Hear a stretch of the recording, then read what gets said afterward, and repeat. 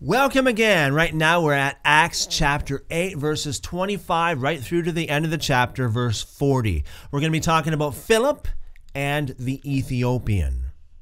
They therefore, when they had testified and spoken the word of the Lord, returned to Jerusalem and preached the good news to many villages of the Samaritans. But an angel of the Lord spoke to Philip, saying, Arise and go toward the south to the way that goes down from Jerusalem to Gaza. This is a desert. He arose and went, and behold, there was a man of Ethiopia, a eunuch of great authority under Candace, queen of the Ethiopians, who was over all her treasure, who had come to Jerusalem to worship. You see, people from all over the place came to Jerusalem in those days to worship, especially during the feast days, especially during the high holidays.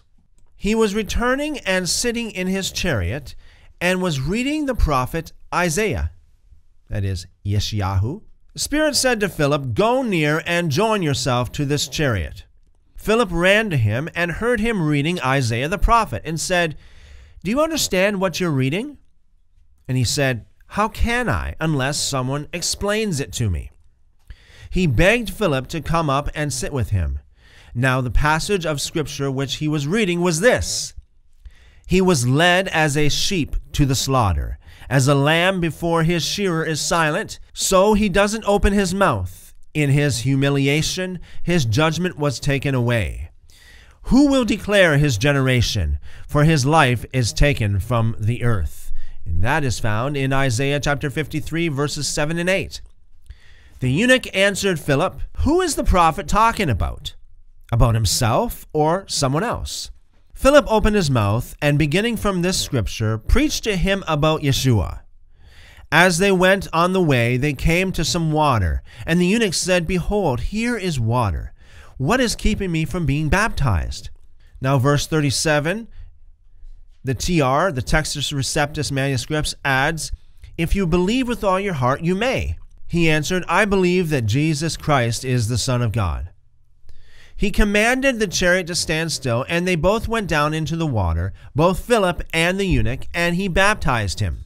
It's significant to understand here that this wasn't some public display. Here, there might have been only a few people watching, yet Philip was still baptized. So the act of baptizing Philip here wasn't a public display. I mean, Philip could have said, okay, let's go to Jerusalem, let's go to a public place where, this is a very public thing, so you can make your faith known publicly, and then I'll baptize you publicly. That's not what he said. He did the baptism in more or less a private setting. Verse 39, when they came up out of the water, the Spirit of the Lord caught Philip away. That means that Philip was actually taken away. Physically taken away, physically removed out of the scene. And the eunuch didn't see him anymore, for he went on his way rejoicing. But Philip was found at Azotus. Passing through, he preached the good news to all the cities until he came to Caesarea.